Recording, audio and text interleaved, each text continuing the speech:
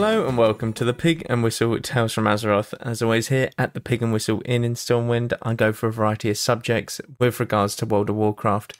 So grab a bottle or a pint, sit back and enjoy this midweek episode because we are coming up to 50,000 downloads on the podcast itself.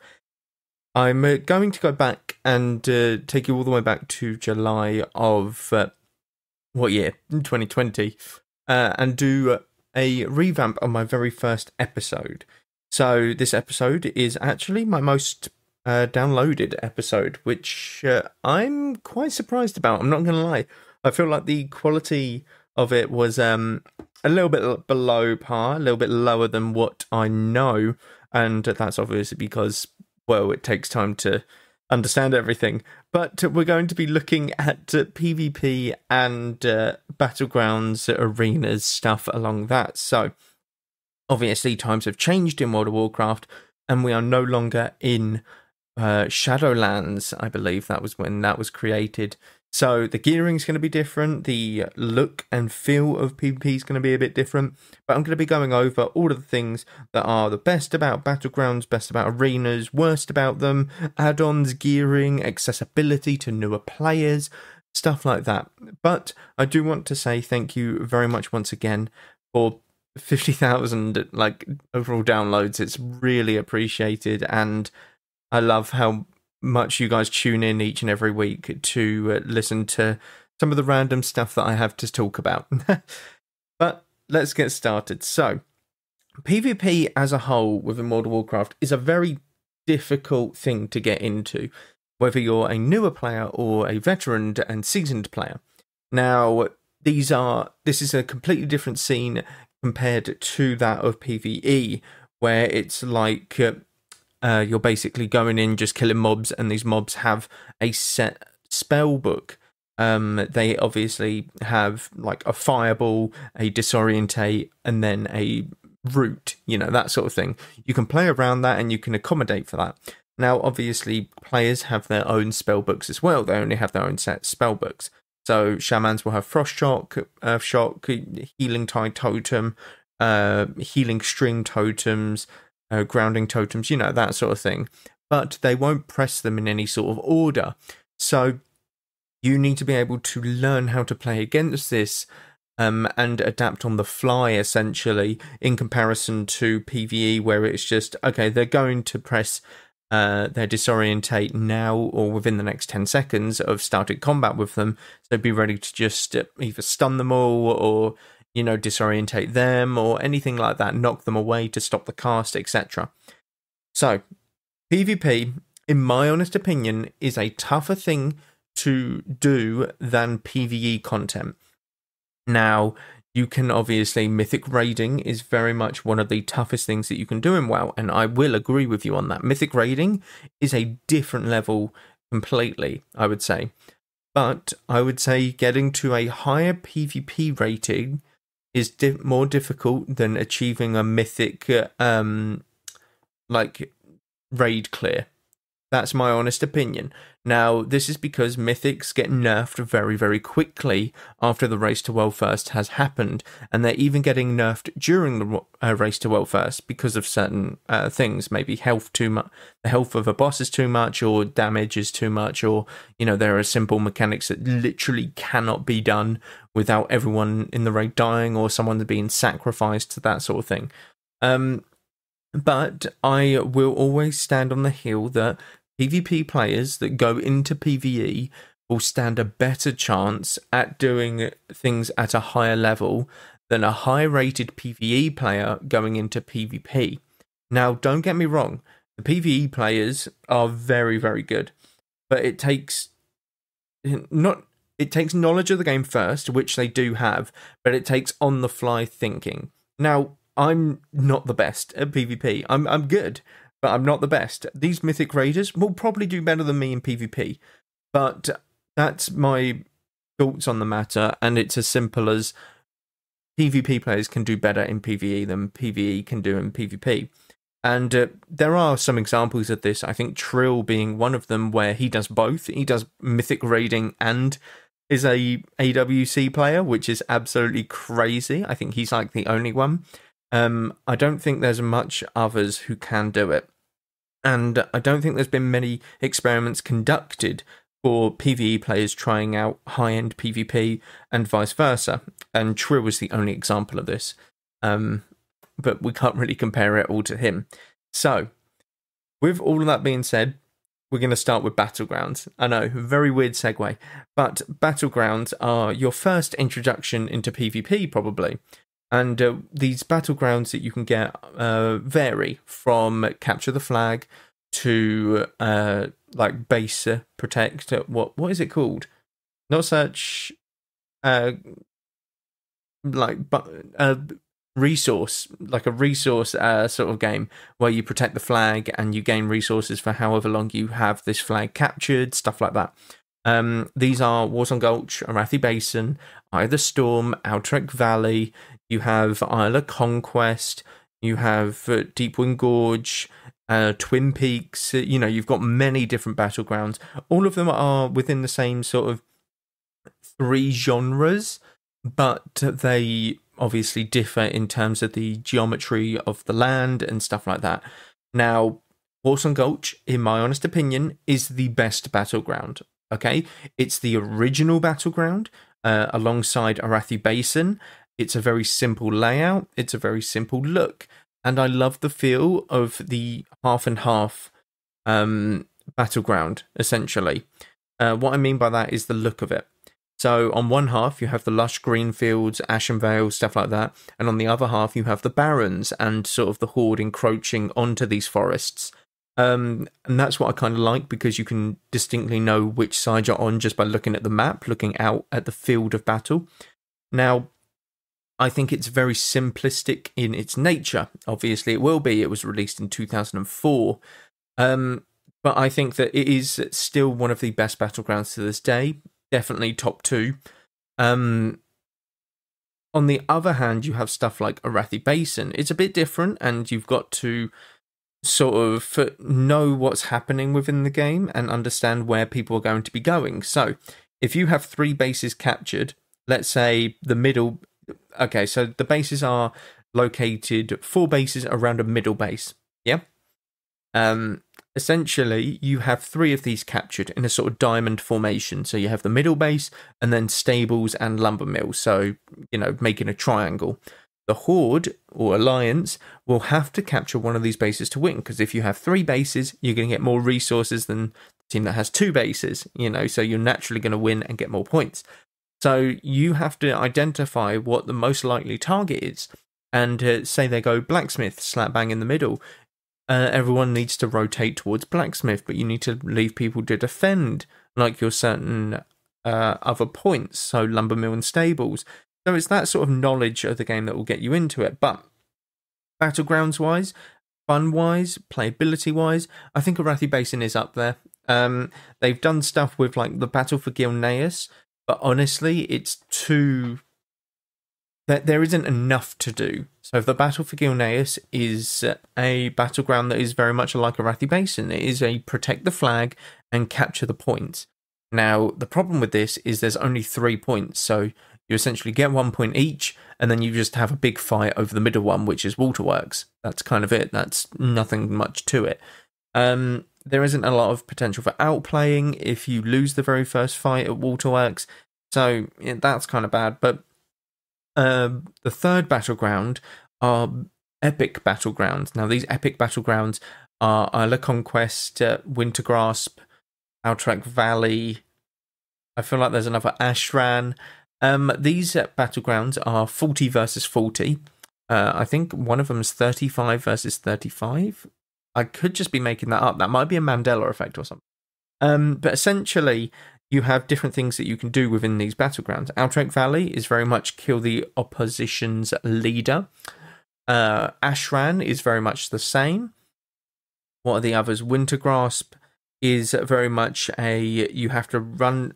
Wintergrasp is a good one, in my honest opinion. It's the attacking team has to get through the keep and get to the central chamber and essentially click it before the time runs out. Now, the timer starts at 40 minutes. Okay, you might be thinking, Jesus, that's a long time. Let's take a quick break. Do you like video games, podcasts, and reminiscing? I'm actor, video game writer, and total sweetie pie, Connor Savage McCabe, and on each episode of Call Me By Your Game, I sit down with a guest for an intimate look at a special game from their past. Did you and your dad beat Spyro the Dragon over the holidays? Or was Halo 4 the one thing that united your roommates during your senior year of college? Stories like these are what Call Me By Your Game is about. From video game content creator Janet Garcia to Hades voice actor Courtney Vinay's, I interview wonderful comedians and game industry friends about these memories. Check us out wherever you get your podcasts, and maybe someday you'll call me by your game.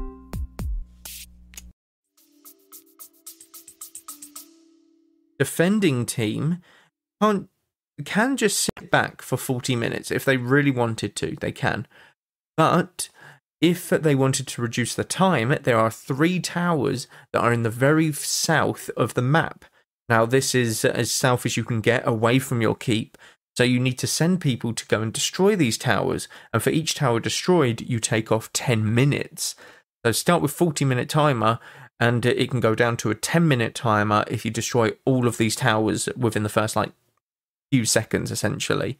Okay, these towers are very tough to kill, and they take a while, but essentially, if you destroy these and manage to get back to your base, you win as the defending team, because they just won't have enough time to break through the walls.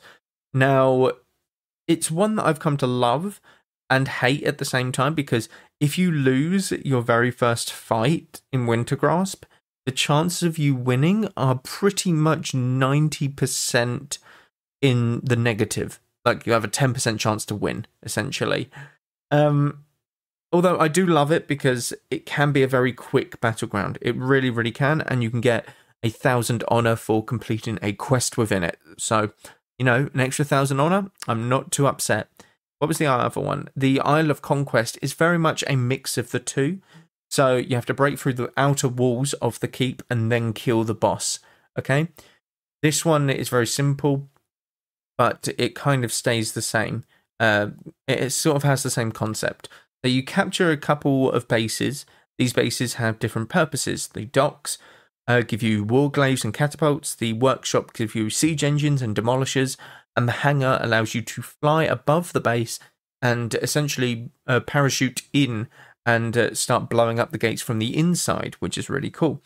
Now, after the gates go down, you simply run up, kill the boss, you win. Now, these battlegrounds, all of them, have their very unique purpose within the game, and that purpose, in my opinion, is to introduce people on how to PvP. Epic battlegrounds are very much there for getting more honor. Normal battlegrounds are very much there for learning your matchups, okay? Now, I play battlegrounds not to... I say not to win, but I don't play them for the objective. I play them to learn my class and to understand other classes a bit more. So I actively try and look to pick people off in a 1v1. That way it's still fair around the map because I'm still 1v1ing someone.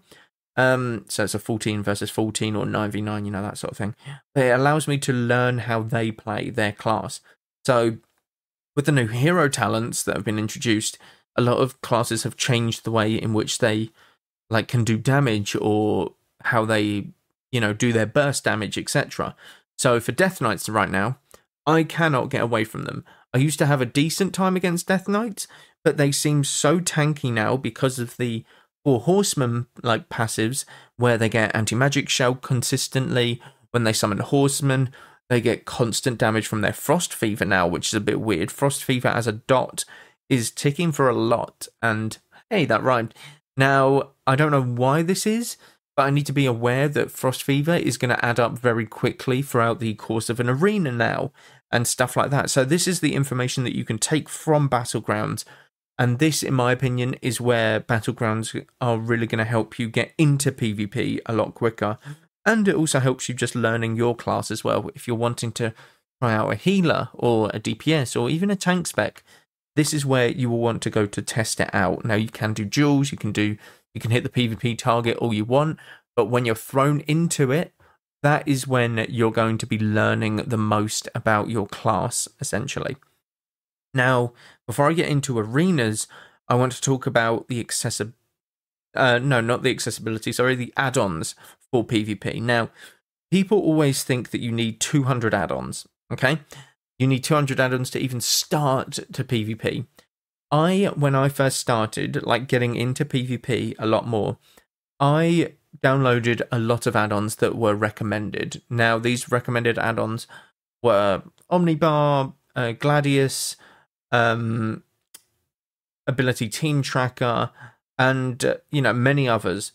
But the add-ons that I didn't need, I still downloaded. So there's one that constantly speaks to you that says what's been used. So throughout an arena or a battleground, you're going to just be hearing like this robotic voice saying Avatar or Bladestorm or Stormbolt, and it can get really annoying. It's overwhelming. Now, after a few games, was like, no, this isn't going to work for me because it's too much information, and the way that I see the game, I pick up that information naturally. I don't need this voice telling me that this has been used, because I can hear the sound cues within the game. So I can hear Stormbolt being thrown, so I can shadow meld it. I can hear sort of a Bladestorm. I can hear an Avatar. I can see an Avatar being used. I can see sort of an ultimate penitence and stuff like that. Now, all of this stuff will come with time, but for add-on purposes, I will suggest using these 4 to get you started. Weak auras, because some weak auras towards the later stages will help you. You're looking at Gladius EX or any sort of arena frames, because Gladius is the one that I use, so it's just that easy. Now you have OmniBar, which tracks cooldowns. You can track whatever cooldowns you want. I personally only track kicks because I am a caster DPS and healer. And Ability Team Tracker or something along them lines, because I use this to track my team's cooldowns so that I know if I'm in danger or if they have something that can save me. These are the 4 that I've kind of stuck with and sort of simplified it down to for me. Now, you obviously can add a lot more if you're wanting to, but I would say that these 4 are very decent to do so and start off with, in my honest opinion. And these add-ons can be very daunting to install at the very first time and use, but honestly, just if you're a bit worried about using add-ons, you do not need them if you're just starting out. You really don't. WoW have put in a sort of arena frames for you now, which you can use, although it doesn't have certain things like diminishing returns, which is a bit awful, I'm not going to lie. If they had the diminishing returns on them, it would be something that probably replaces Gladius, something along them lines. Now, honestly, yeah, if you want to go in with no add-ons and slowly add them over time, you are more than welcome to, and I would recommend it. I would recommend getting used to your class first and then looking to do the add-ons part. But if you want to do everything at once and get used to it all at the same time, you are by all means well within your right to do so, and these add-ons will help you towards the later stages of ranking up, essentially. So if you're looking to push above 1800, 2k, 2.2, 2.4, etc., you're obviously going to be adapting these add-ons to how you want them to feel. Don't look at other people and be like, yep, that's how I'm going to have my add-ons, exactly like this pro AWC player, because they're going to take in information differently to how you do. So you've got to adjust it for yourself rather than adjust it for how other people are using it, okay? Now, arenas and gearing, these two sort of go hand in hand.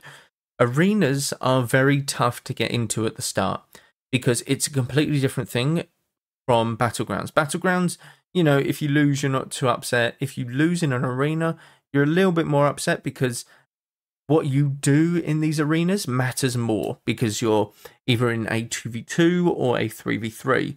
So what you do has more impact in the game, okay? Now, arenas are very fun. They are the most enjoyable part of WoW, in my honest opinion, when played with friends. People can be toxic in these if you're looking for groups, solo shuffle. Don't get me wrong, they are. But within any aspect of WoW, you're going to find these toxic people somewhere in the game. And that's the same with PvE. You're going to find them in Mythic Pluses, Heroics, even normal dungeons. I found them when leveling in the War Within. Now, you find them in Classic, you find them in Season of Discovery, Classic Era. You find them everywhere in Warcraft, okay? You just have to get over them and, accept that they don't really have a leg to stand on sometimes, and they just want to cry for, crying's sake, essentially. So, arenas are the fundamental part of WoW PvP endgame for most people, and this is where you're looking to push for your rating, your sort of ranked rating. Now, there is Battleground Blitz now within the game, so you can do Battleground Blitz to push rating, but Arena, I think, is where most people will say or stay for the most part when they want to push rating. For getting to certain points, you get certain rewards. So transmogs, titles, and then eventually mounts, stuff like the Gladiator mount or the seasonal mount, stuff like that, you can earn via arenas and rated PvP. You are looking at a couple things for arenas. You're looking at the composition of your team. So if you're a mage, you're going to be looking for a rogue and a priest for RMP, or maybe a warlock and a druid for God Comp. I think it's called God Comp. I have no idea why it's called that. It just is. If you're a Death Knight, you're looking for a warrior for TSG, or what else did Death Knights go with? Evoker. I think they still go with Evoker. I'm not sure what that comp is called though. Flying Death? Maybe something along those lines? I don't know. But yeah, you're looking at a composition that will benefit your class. So for me, I play a Boomkin or Moonkin. Essentially, I'm looking for a Death Knight. I'm looking for a Shaman. I'm looking for a Warlock, even potentially. Now, obviously, there are better compositions that can help you out just in a game sense. Like Boomy DH is one of the better comps that I can run, but I don't really play with any demon hunters, so I'm stuck with a hunter, like Boomy Hunter. Again, not the best comp, but it saw some gameplay in Dragonflight, and these compositions you can get really good at. Some people play one composition their entire life. Some people might just play jungle and they'll make it work. Now, jungle might not be a great composition throughout the entirety of an expansion, but they will make it work. If you're good enough, you can make any composition work as long as you enjoy it, okay? Enjoy playing the arena. Once you don't enjoy it, that's when you need to stop and take a step back and maybe reassess. Do you want to even do PvP, or do you even want to play this class even? You might want to switch classes for PvP, that sort of thing. But arenas are very much where you're going to be tested in your skill level, because all of what you do matters in there, whether you're a healer or a DPS.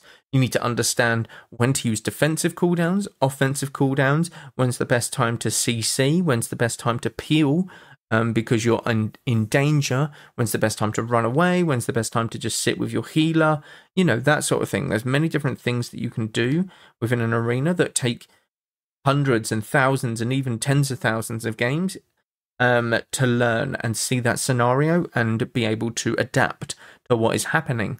Now, all of these are very obviously broad statements, but I think arenas are, in my opinion, the most fun things that you can do in the game, but that is a very opinionated statement, obviously. Some people might not like PvP, so their opinion might just be doing follower dungeons even now, or mythics, or heroics, etc., etc.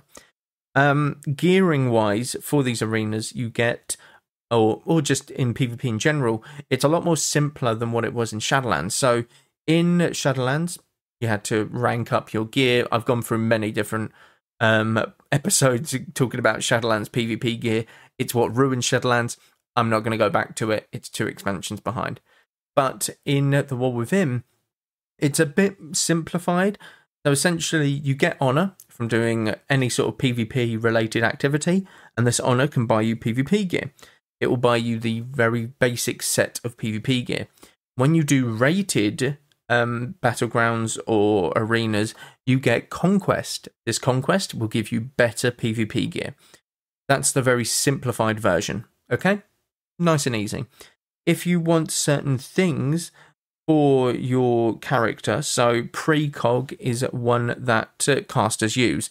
What precog does is if anyone misses a kick on you, you essentially become immune to CC and kicks for 4 seconds. So I want this on my boomkin, and when I want this, I need to buy a gem now in the War Within and essentially put a socket on a piece of gear and put the gem in the socket. Okay? It's that simple. If you want something that's got embellishments, these embellishments can be very powerful to your character, whether it be give you some extra mastery, versatility, or certain procs to secondary stats. I'm not too sure what ones are in the War Within yet, but these embellishments you simply take to a crafting order and you put all the materials in, and you put a sort of PvP item in there that will increase its PvP item level, and you get someone to craft it for you. Okay? It's very simple along them lines. So it sounds a bit complicated when you go through the crafting orders and the embellishments, but honestly, it's a lot simpler than what it was previously, or it's a lot easier to gear than what it was previously, I will say that much. But accessibility-wise, for everyone, it's a tough thing to get into. It really, really is. I think it's one of the toughest things that you can possibly ever get into in the game, or in any game, to be honest with you, because a game that has been out for 20 years now will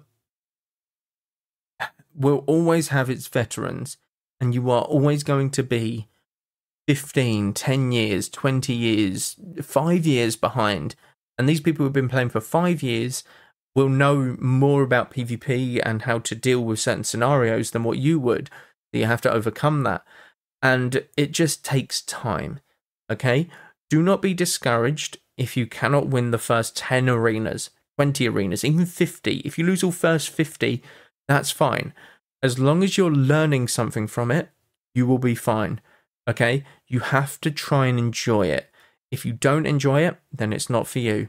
If you are enjoying the PvP side, but you're still losing, then it is definitely for you. Because if you're losing and you're still enjoying it, when you win, it will be an even more satisfying thing, okay?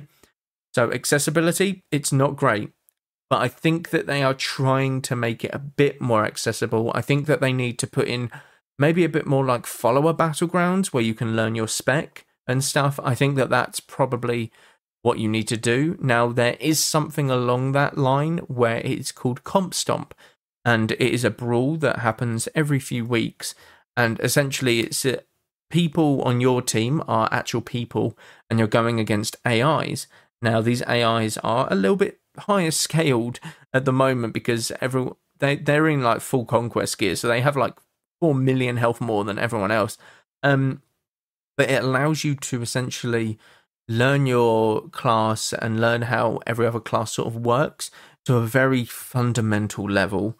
I think that they need to add these follower battlegrounds to help people get more into it, and it will allow people to essentially become a bit more comfortable with maybe jumping into a normal battleground or arenas and stuff like that.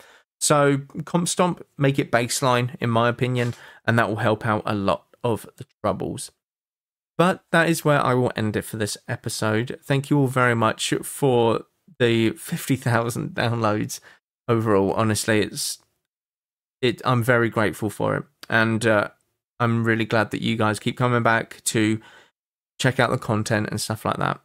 Do check out all of the stuff down below as well. There is constant stuff happening on social medias, on Etsy's.